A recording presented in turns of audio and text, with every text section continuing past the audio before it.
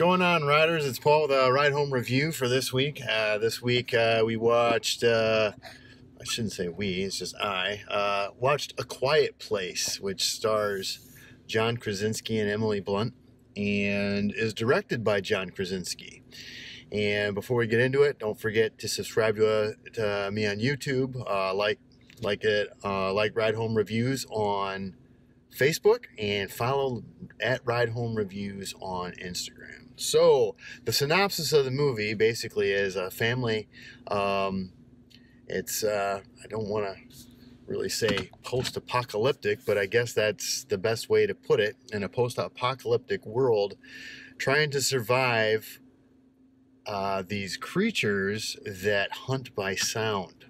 So if you make a noise, they locate you and they hunt you down. Quite a life to live.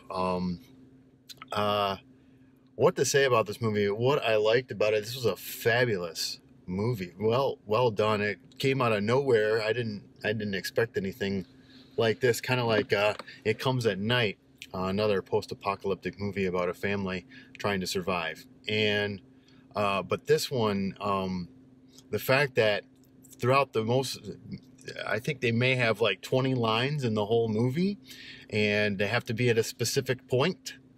But it's just like, it's incredible how movies are really using sound effectively, and it's really cool how this one did as well. And it just was, cinematically, it was great. It was a good story. We didn't need a backstory.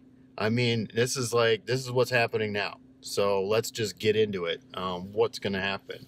And this is another reason I think kids should get their own Oscar category, because I don't know, I can't remember her last name, but the older girl, Millicent, she was fabulous, and right there, you know, and I just really enjoyed the way this movie was laid out. It was paced well.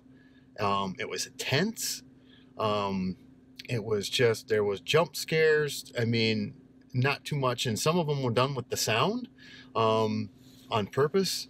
It just was really good. I don't know what to say negatively about this film. There was a couple of points that were kind of like not real sound, but you could see what they were doing for the sake of the film.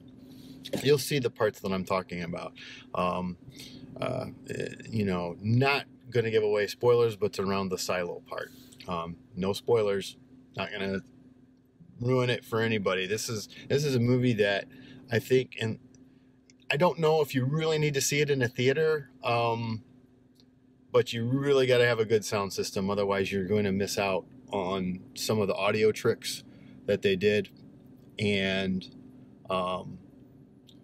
you know, and so on and so forth. So check that out. I really recommend seeing this movie, just for the simple fact, if you like this type of thriller, you won't be disappointed.